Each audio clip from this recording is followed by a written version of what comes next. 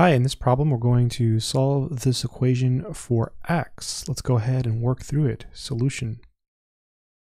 So x is trapped inside this square root. So in order to get rid of the square root, what we have to do is basically square both sides.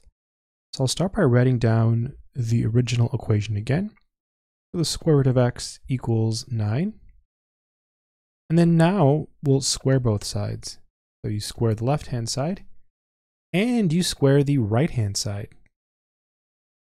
When you square the square root, it goes away, so you get x. And then here we get 9 squared, which is the same thing as 9 times 9, which is 81. And so in this case, we get 81 as the answer. I hope this video has been helpful. And note, you can always go back and check your answer if you want to, by taking this number and plugging it back into the original equation here. If you were to do that, we'd get the square root of 81, and that's equal to 9. So everything is good. Good luck.